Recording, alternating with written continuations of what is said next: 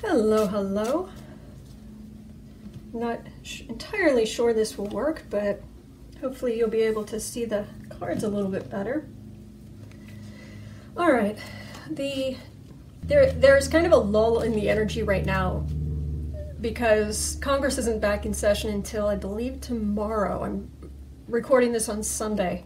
Because things aren't, the subpoenas have been issued, and of course Mnuchin of Versailles has blown through two deadlines now about turning over Trump's tax returns, which it isn't his business in the first place.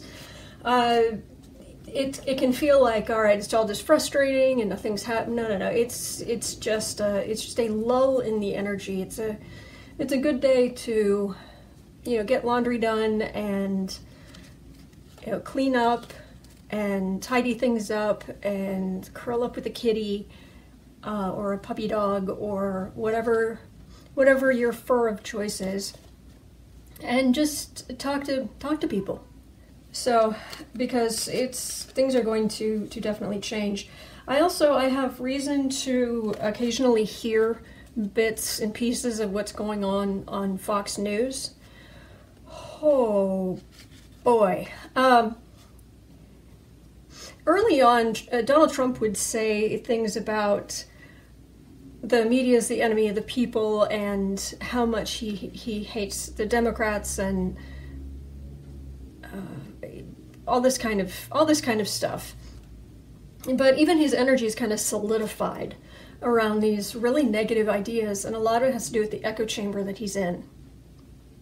Because seriously, if you have to listen to a certain amount of Fox News, I mean, even daytime stuff where you have the occasional person who has some touch of, is sort of somewhat in touch with reality, it's still,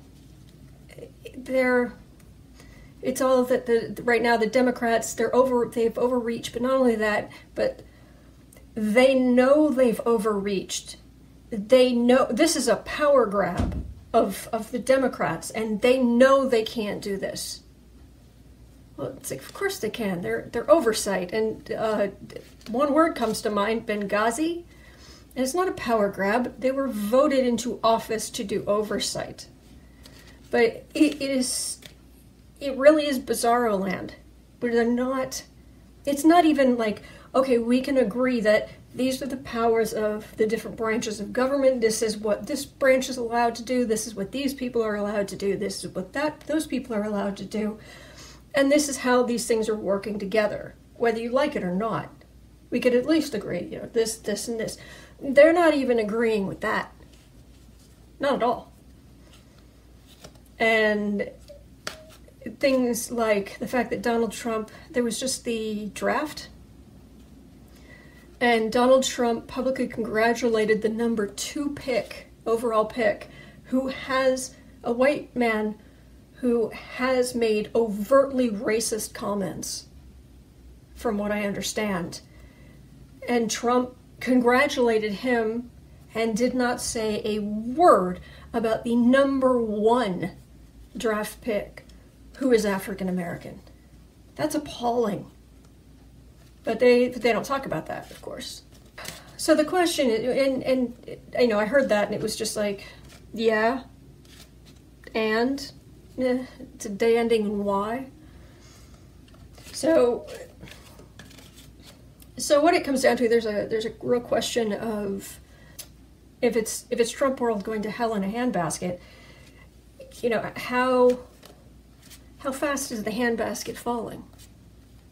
Or is it falling? Is this just going to drag on and on and on? And is he going to succeed in running out the clock? Which is what he's trying to do now. So let's have a look at how are things going to move forward? Is it going to be fast? Is it going to be slow?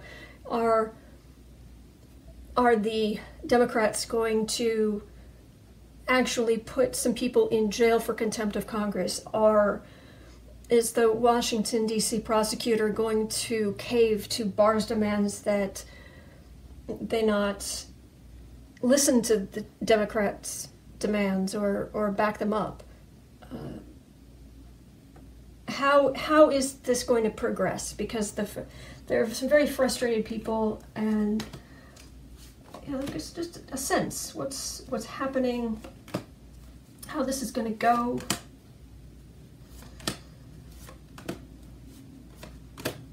Trump's beliefs have really solidified. They've really solidified, and that echo chamber he is in is incredibly bad for him. Oh, 2 cards there. It used to be that the chief of staff, one of his main jobs would be, of course it was always a man, but one of his main jobs would be to be the one person that can go into the Oval Office and close the door and tell the president hard truths. And nobody does that with Trump. Nobody. Absolutely nobody. And then he listens to propaganda TV, and he goes down to Mar-a-Lago where people are filling his pockets in order to just talk to him. And it's, he has absolutely, he drank his own Kool-Aid. He drinks his own Kool-Aid every single day. So how is this going to go? A lot of rancor. Card for the reading. We're tired. We're all tired. I honestly, I don't think I know anybody who's not tired. So there's that. Not quite sure the camera, but everybody's tired. In the past, the Republican Party was supposedly the party of the nuclear family, the white nuclear family. It was family values. It was all about family values in whatever way that was. But this is very much the past. That is not what they're about now. Didn't I just hear that Mulvaney wants to... He wants to get rid of school lunches for underprivileged children? Yeah. Please do not do not talk to me about being pro-life if you can't give a small meal to really poor children. Yeah, you cut that, and don't tell me you're pro-life. You're a liar. You just want to control women's bodies. That's not about children. It's not about helping children. Anyway, center of the reading. We still feel trapped, but actually, strangely enough, I am being drawn to the spaces between the swords, as in there is a way through. It isn't a solid wall. That there are pathways, winding, but there are pathways around that can lead us back to some semblance of reality. Base of the reading. There's Trump a person, and as a person, and of course there are jokes I could make about the Fool card, but his Trump's I still believe, I could be very wrong, but I still believe that Trump takes something. That it's, I don't know if he's still sniffing Adderall or if he's whatever he's doing, but he goes through these extremes and they get worse over time, over the years. And that's what this feels like. At the base of the reading is his arrogance, his belief that he can do anything he wants, but it's also some illegal prescription drug use. Well, certainly off the books or off label, or so. Yeah. Above the reading, speed, movement, and movement of the lawyers, and they're both major arcana. So this is what's about to swoop in, and it's right above the reading. Movement of the lawyers, like Ride of the Valedictorian. I don't know. Ride of the Valedictorians. I don't know. Okay. Near future. Court cases brought against Emperor Trump. This is Trump as the emperor. Because he thinks he's king. He thinks he's an emperor. He's a dictator. He wants to be a dictator. And these are all the court cases that are about to be just dumped at his feet that he's going to have to deal with. And this is a 10 card, but it almost feels like tenfold. Whatever you think you're dealing with now is going to come tenfold. SDNY is going to move forward. Congress, congressional committees are going to move forward. There's a lot that's about to land on him. Home environment. TikTok. Again, this feels like fate, but also it feels like time. Kind of enjoy your days in the White House, because the image I'm getting in my mind is him being swept out like a giant broom coming, just whoosh, just whapping him in the rear end, and out the door he goes. Hopes and fears. Both sides are fearing that the other one is going to be underhanded, that the other one is underhanded, that there will be no way for there to be a fair way to go forward. What other people see, there's going to be a lot. This is people testifying in public in front of congressional committees. Very clearly. I can see, I can see all the wood paneling now. And there are a lot of people, very key, important people. A lot of questions, a lot going on. All right, final outcome. This is illusions and spokespeople for Trump going out to push his view of things. The Fox News view of things. Kellyanne Conway's view of things. But you'll notice this night is going that way. These nights are going the other. This is going after how he's treated people and his money. This is the obstruction of justice, the humiliation of people. This is his finances, personal and business. So there's going to be this split where people are still going on TV with, here, have some of the Trump Kool-Aid. But this is moving. It may not be moving as quickly as this horse, but it's definitely moving. And it's what's going forward. Well, that's good news. But is it going to be a slow process? Is it just going to get mired down in the courts until, 2025 or something ridiculous? There are some people scheduled to testify already, but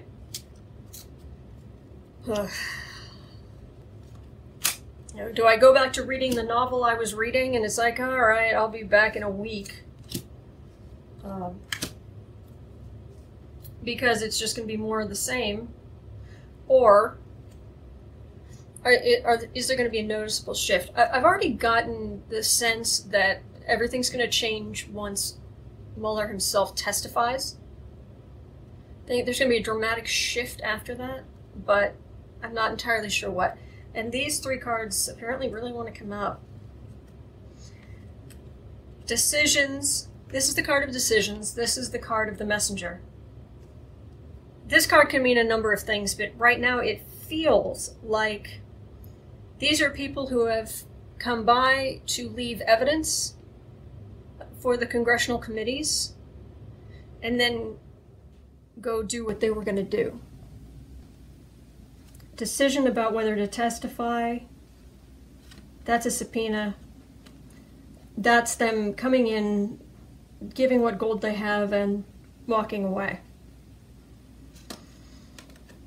Because Trump is trying to fight every subpoena, and he's swearing up and down that, like, Don McGahn was, he wasn't Trump's personal lawyer. He was the lawyer for the office of the presidency. But now they're trying to say there's executive privilege. Well, he already waived that. before. You can't waive, it's like, well, I didn't waive it then, but I'm going to waive. Sorry, I didn't invoke it then, but I'm going to invoke it now. It doesn't work that way. More Trump tweets. This is somebody getting hold of his tax returns.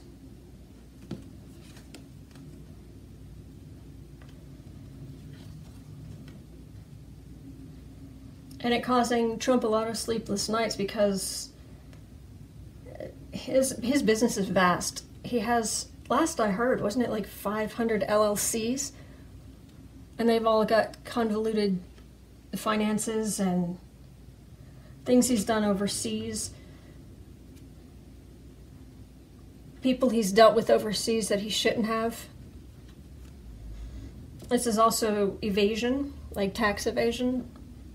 But whatever is in this, it definitely causes him stress, and we'll continue to see gluts of tweets at 3, 4 a.m. Is it going to affect the people around him? Is it... I'm kind of being drawn toward the kids. The kids are in trouble. The Trump finances, the kids are in trouble. That's what I'm getting. And that none of this, I never should have run for president, kind of from Trump. And they're celebrating afterward because it's just been a battle ever since. And Melania's so done. She's so done. But it's been a battle ever since, and that's what he has to look forward to. He wanted things to be good for his kids, and he wanted Ivanka to run for president as well.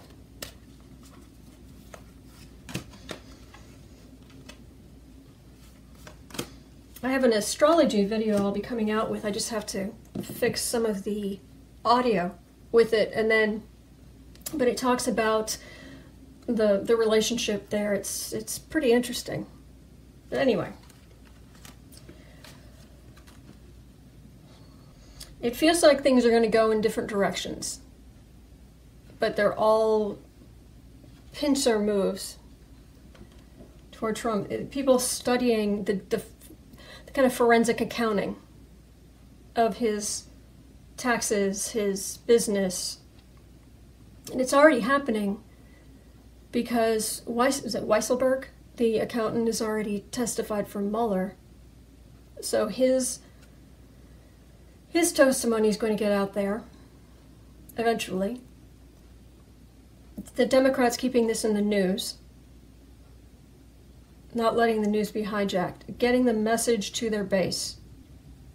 And also the Democrats doing a little bit of things like infrastructure or things that are going to help people and help them get reelected in 2020. They're not letting this go.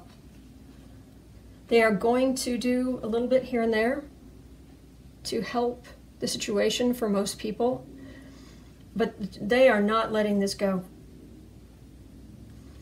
This is the things they're doing for the people and that they want the people to know, but this is not going anywhere. They are going to dig and dig and dig all the way to China. Or Russia. So,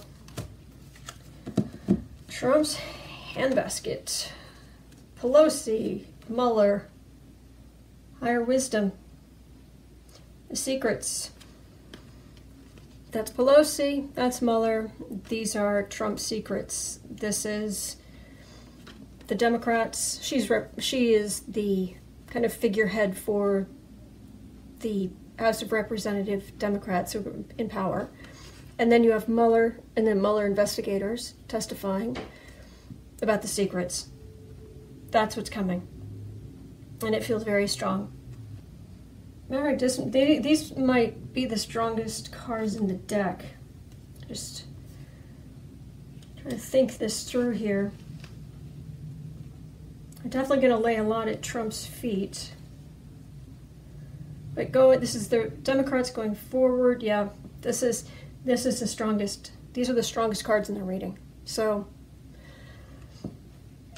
yeah, go go do the chores while you can, because there is some exciting times ahead, and they're not going to let it go, and because enough Democrats are not going to let it go. And the idea, there are all these polls about, do you want Trump to be impeached? And it's like 56% say no. Even 56% of Democrats say no.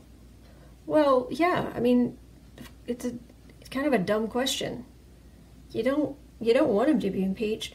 You want all of the information to be laid out. And if it comes down to you have to open an impeachment hearing in order to get that information, then that's what will have to happen. But very few people actually want the president to be just outright impeached, even if he could be. They want the facts laid out. They want the case made. They want to see all the information. They want Nadler to go to a judge to get that grand jury testimony released, and to just thump Barr in the head for keeping everything so hidden.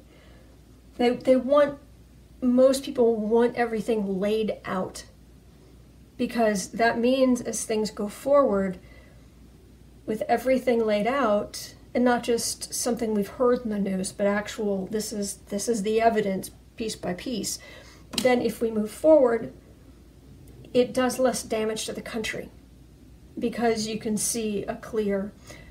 Fox News are never going to see a clear thing, but that's to be expected. So stay strong, keep breathing, and get out your popcorn.